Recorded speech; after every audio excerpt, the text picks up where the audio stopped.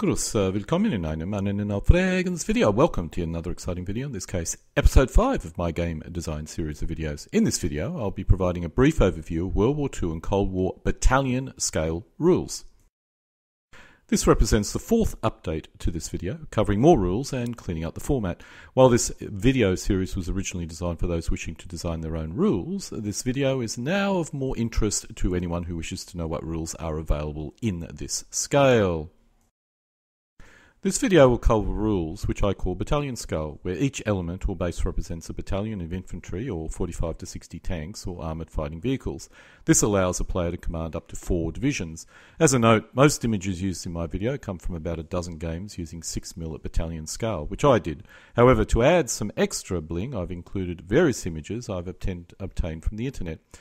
After all, the main drive behind figure gaming is bling, so I need to always make sure that bling is maximised.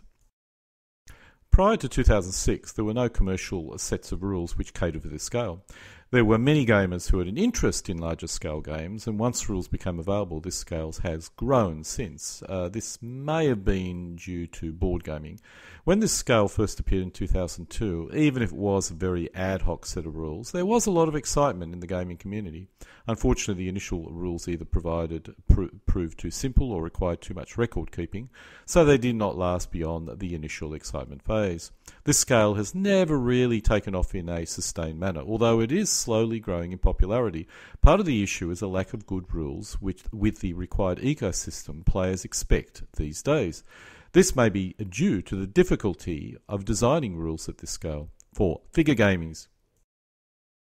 Due to this difficulty of designing a set of battalion scale Micro-Armour rules, it was not until 2002 that the first one became available. So when I initially created this video, I did not really have much to work with. Several years later, I have found several more rules, although I must admit it's not exactly overwhelming. If you want to have a game which can be completed comfortably within a day, you need to limit the number of elements per side to 50 or less. If each element represents a battalion, then a player can be expected to field about 4 divisions. If a division consists of about 12 elements, our limit is 4 divisions per side, which allows players to command a corps.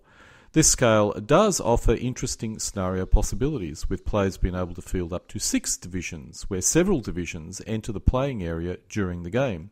As long as the average number of elements over the entire length of the game does not exceed 50 elements per game turn, you will fall within my optimal game limit for a good game, or at least a acceptably short game. While not really that significant, rules which use this scale normally employ combat units which are regimental size. However, most of the rules I use at this scale rapidly result in the elements going wherever they're required, irrespective of regiments or even divisions. So at battalion scale, combat units are rare. Now let's look at headquarters. Almost all sets of rules possess 2 levels of command, a CNC, which represents a player, and several subordinate sub-commanders, and then of course the combat units, or in most cases at this scale the individual elements themselves.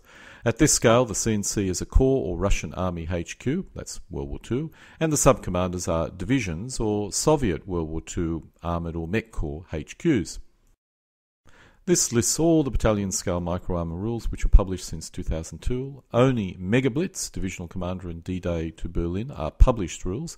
KISS is a reasonably finished set of rules, with the remaining rules in beta or development stage.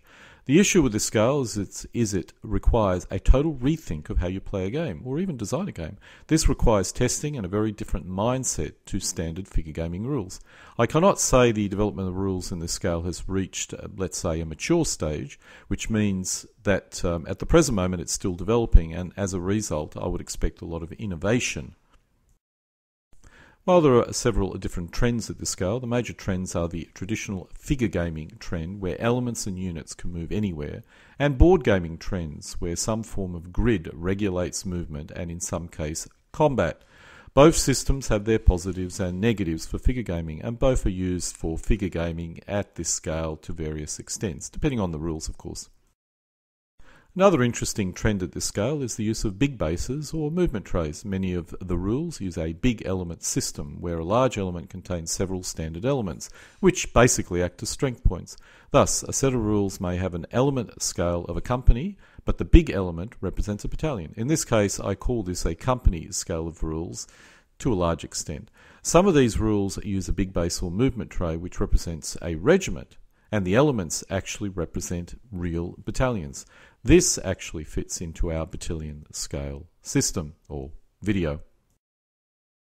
Another way of determining what set of rules are considered as battalion scale is that we need to look at the game scale using our 50 element limit.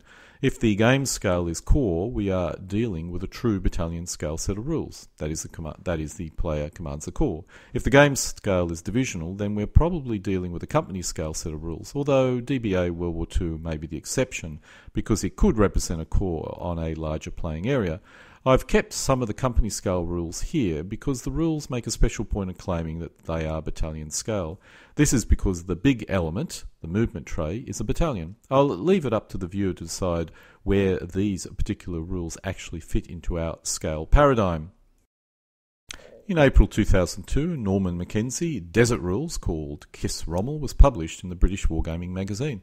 It was designed to allow players to fight operational campaigns in the desert. The formation scale is difficult to pin down, but the German Panzer Division consists of 12 elements, which most likely puts it in the battalion scale. Each day consists of between 9 and 12 game turns, which makes each game turn between 60 minutes and 120 minutes. As activity stops at night, and I can't find any rules for fighting at night, I have to assume the scale is actually most likely 60 minutes. The ground scale is 1 mile is 3 inches, making the scale 1 to 21,120. But this scale is also logarithmic, so varies a great deal. My guess is that the tactical scale is 1 in 6,500 and the operational scale is 1 in 43,000.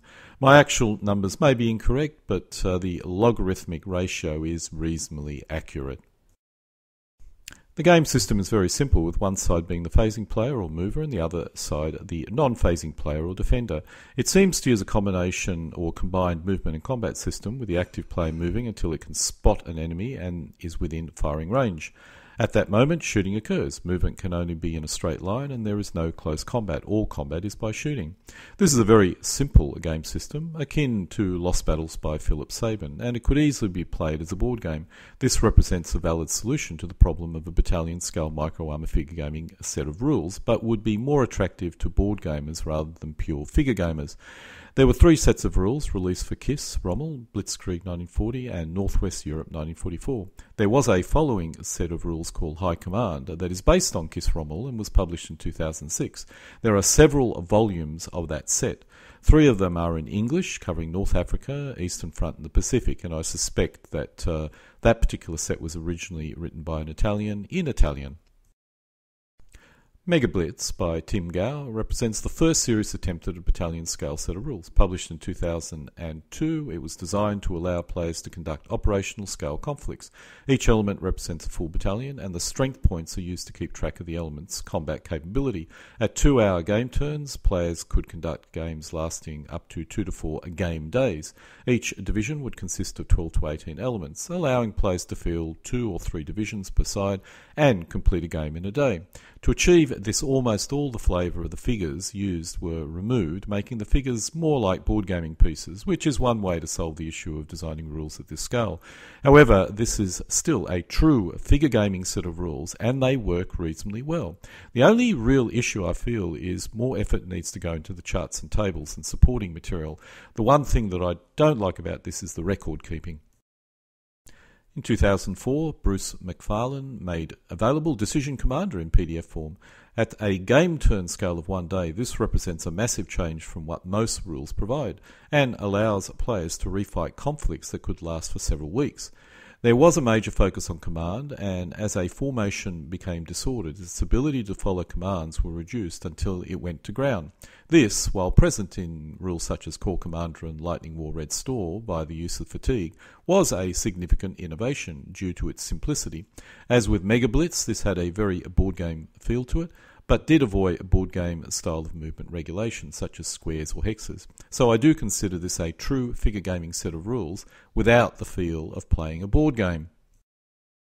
Assault Gun is probably the most interesting set of rules in my list. It's an interesting set of rules, and I think that it has real potential. The ground scale is in kilometres, so any element size can be used as long as they are consistent. The rules suggest an element width of 2 centimetres is 1 kilometre, but most players would possess 3 centimetre wide elements. Armour uses a battalion scale, and infantry and artillery regimental scale. Infantry regiments have double width, so I expect most players would simply double up elements in this case. At a scale of 1 in 50,000, the only weapons which have a range are indirect fire weapons. Each unit or element has a strength between 0 and 9, so you need to keep track of strength points, which is probably its only real downside. The sequence of play for the day is retreat, move, rec move, combat and movement. There is simultaneous combat and movement, with combat occurring during a move. Drilling into the sequence of play, you basically move into contact for combat to occur the following game turn. World War II rules are another interesting set of freeware rules. The sequence of play is move and combat. It includes command control and orders. Only indirect fire weapons have a range. Surprisingly enough, engineering, air power and naval support rules are included. The rules are brief, consisting of 13 pages, most of which is designer's notes. I suspect these rules are incomplete and require players to fill in the gap that they may come across, but another worthy attempt at a battalion scale set of rules. You can always rely on someone converting DBA into another period. DBA World War II. In DBA World War II, you command a 12-element division-sized formation. Most players will be familiar with DBA. This simply replaces ancient figures with World War II figures. The only issue is base sizes, as most World War II figures are based on 3 cm wide elements, and these rules suggest 4 cm. This is not a major issue, as DBA uses the base width distance system within it, so players can basically ignore this recommended width of 4 cm. The rules contain an extensive army list and cheat sheet, as there are a lot of modifiers based on troop types. Richard Affinati's High Command is an evolution of Kis-Rommel and is pitched as grand tactical rules for the Second World War. The original rules are for the Eastern Front, but there are variations for the Desert, 40-43, Italian Front, 43-45, Western Front, 44-45, and the Pacific, 41-45. Just like Kis-Rommel, the initial focus of High Command are the tactical rules used to fight a battle. In particular battle, the Commander-in-Chief commands a corps, or alternatively Soviet Army, of 4 divisions, or Soviet tank mech corps. Each stand as a battalion. Battles are fought on a 5 by 4 foot table comprising a grid of 20 zones, each 12 by 12 inches in size. Battle lasts 1 day of 9 to 12 turns. Supply is only used in the victory conditions. If you capture all 3 enemy supply bases, you can declare an immediate victory. In 2015, War Plans Beta was made available on the internet. I have not studied these rules as they are incomplete. They seem to be similar to Schwerpunkt, as when formations were engaged, they were frozen in place. Only unengaged formations could move around. The game turn scale indicates not much happens during each game turn, and it seems each element is ubiquitous. Thus, most of the flavour of the figures have been removed. While these rules avoid the feeling of being a board game, many of the board game features of Mega Blitz remain. It will be interesting to see what these look like when they are completed, if they are ever completed. Rommel is another board gaming style figure game with play occurring across grids. The player takes the role of a general commanding an entire division or elements of several divisions, or an entire corps or even an army. Units represent companies and battalions. The full advanced game features are large battles and multiplayer games, a complete army and battlefield creation system for fictitious scenarios, including 13 army lists with 6 major powers, guidelines for players who want to create their own historical scenarios from famous battles, detailed rules for things like amphibious and airborne operation, cavalry, minefield, pioneer and special assault units, and much, much more, according to the blurb.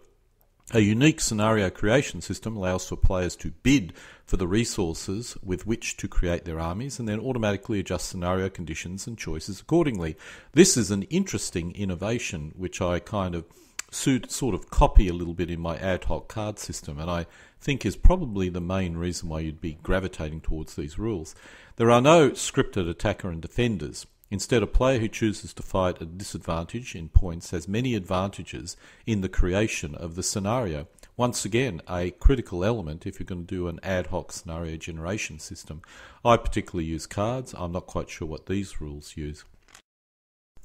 D-Day to Berlin, based on Kiss Rommel, with insights from both Rommel by Sam Mustafa and Great Battles of World War II by Bruce McFarlane, have moved into a zone-based system.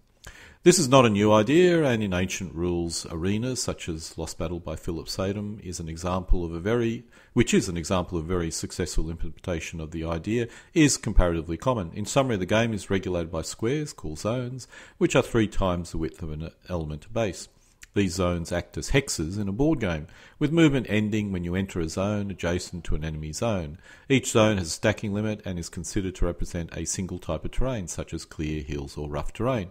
The first segment is initiative, and the initiative system is a standard determine who moves first system, following a support segment where artillery and aircraft are allocated. Then we move into the player segment, starting with rally phase, movement phase, engineering phase, combat phase, and ending with a supply phase.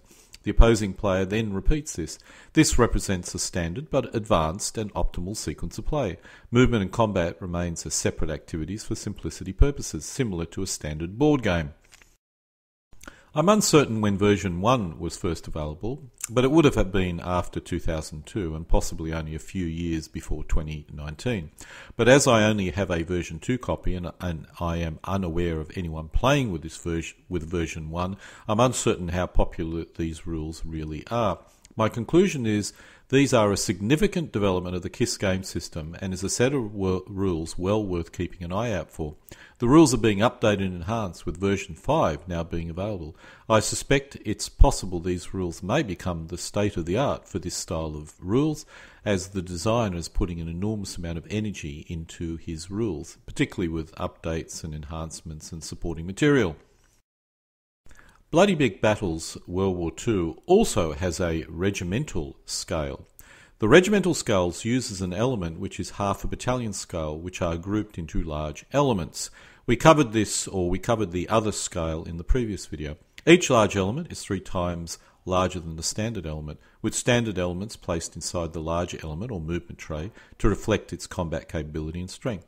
While the element scale is half a battalion, they are normally placed up to 3 deep in the large element or movement tray, thus would be considered a battalion scale set of rules. While the big bases or elements or movement trays are regimental in size, the individual elements within it can leave the regiment and move and fight, which is the only reason why I class it as a battalion scale set of rules. However, this is rather rare, and these may be better classed as regimental scale sets of rules. Once again, players will need to determine what they think is the correct scale of these rules.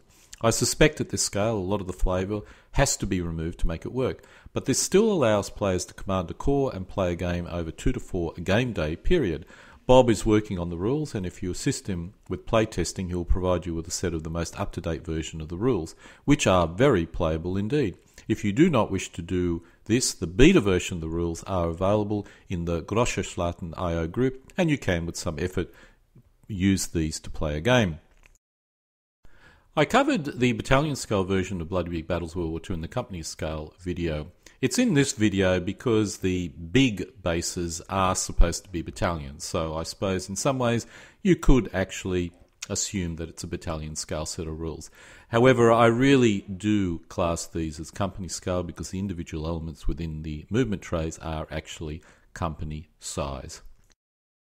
Core level combat actions are also rather interesting, as they look like they are a conversion of a board game into a figure gaming format. It uses zones of control, which are based on the width of an element, although the ZOCs also contain the attribute of a movement tray with figures placed within each ZOC. A ZOC, or ZOCC, is 2 by 3.5 inches in size, within which can be placed multiple figures, 6 being the stacking limit. Each unit can perform up to 3 actions, with tests required in the second and third action. Because everything is based on these pseudo-movement trays, the game scale is closer to divisional, with each player commanding a division. If the playing area is large enough, I would expect a player to be able to command a corps. The sequences of play is based on card. Another interesting innovation, that is introducing cards into this kind of figure gaming scale, is an interesting idea. The version of the rules I possess are playtest rules, so I'm uncertain when the formal ones will become available. But these do look like a fun set of rules which you should keep an eye out for. Neue Schwerpunkt is a conversion of the SPI Modern Battles game system into a figure gaming format. The standard rules play exactly the same as the board game, with the only changes being the replacement of zones of control, that's hex-based zones of control, with the concept of base width movement, movement zones of controls, and combat zones of control, which are all based on base widths. This means there are no ugly hexes or grids on the playing area, which these days I find important if you want to avoid your figure gaming set of rules or game feeling like a board game. The optional rule provides a wide range of rules which give you more of a figure gaming experience. I have also included a card-based ad hoc scenario generation system which gives you unique scenario generation capabilities. For those familiar with the SPI board game, there is nothing new here, but for those not, the sequence of play is a move combat system. Combat is based on a differential combat results table, and each element has a unique attack, defend, and movement allowance. I have admit this has worked extremely well and is ideal to introduce new players to the hobby without causing their brains to explode. It's actually ended up being the main set of rules I play these days. Frank Chadwick is working on a set of rules, currently called Breakthrough, with direct fire ranges of 2 inches and the use of zones of control.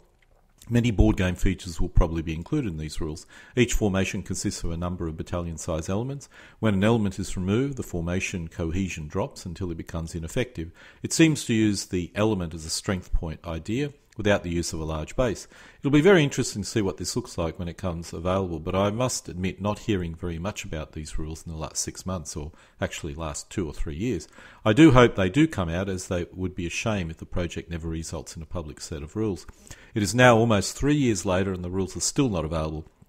I suspect they may never be published, but you never know. Good fortune may shine upon us all. With this version of the video, I've discovered there is a surprising number of rules which cater to this scale, with Mega Blitz being probably the most popular, at least historically, although it's certainly been not that popular these days. The other issue is the playing area. Most of these rules are more suitable to playing on a large map rather than figure gaming terrain.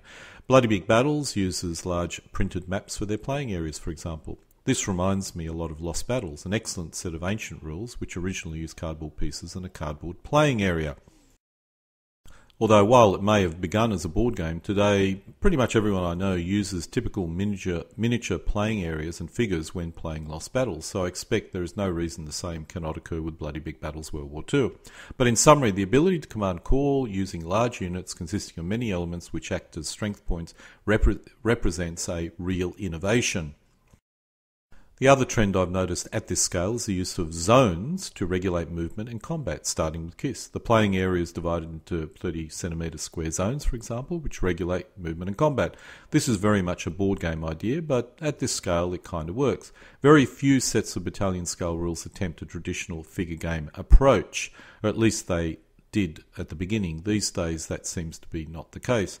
I feel the attraction of this scale is not normally felt by traditional low-scale figure gamers. The players at this scale are often new figure gamers, although they are almost all board gamers, at least in their past, thus they're more likely to accept the idea of grids.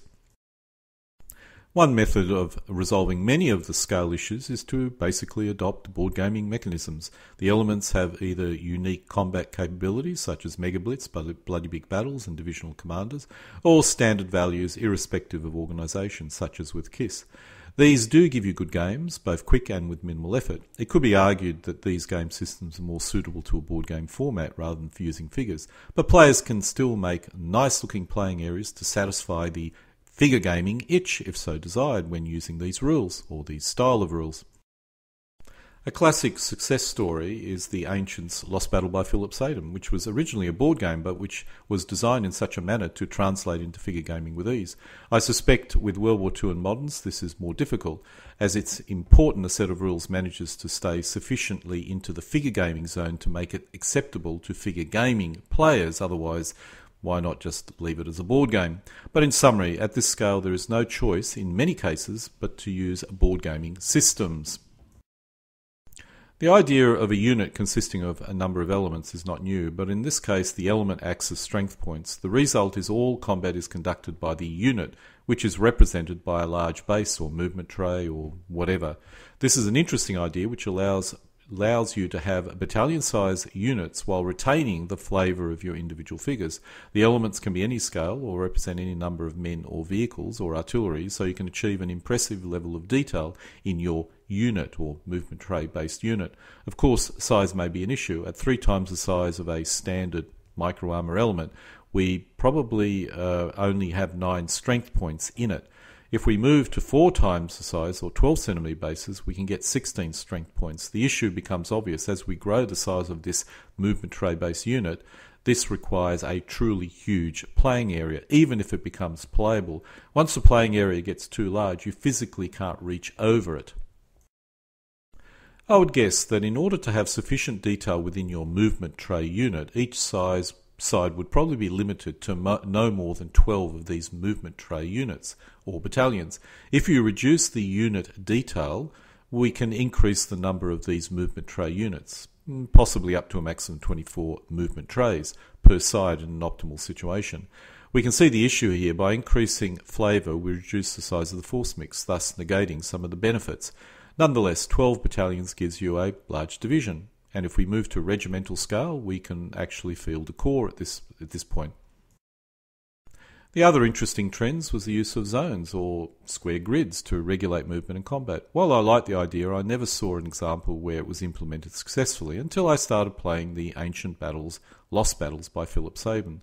There I thought it was only applicable to ancients until I started looking at KISS and its derivatives. Today, I think there is a viable game system for this scale using grids. Each zone, let's say, could be a 30 centimetre square and elements move into a zone, expending movement points until they run out of movement points or run into an enemy. For combat, the regulation occurs by having all elements in adjacent zones conducting fire combat against each other, or this could occur when they reside in the same zone. To create the quick and simple games, or if you want to create a quick and simple game, this is a rather good idea, and I suspect is an idea that will continue to be developed. For example, KISS uses it to the extreme. The only downside is the zone detracts from the playing area bling.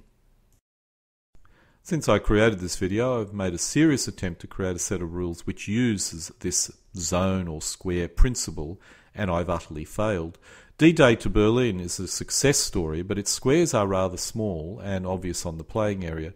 Duplicating the Lost Battles idea, I feel, is not a viable not a viable strategy, unless you go down the hyper-simple path of KISS, or you go to smaller squares, such as what D-Day to Berlin uses.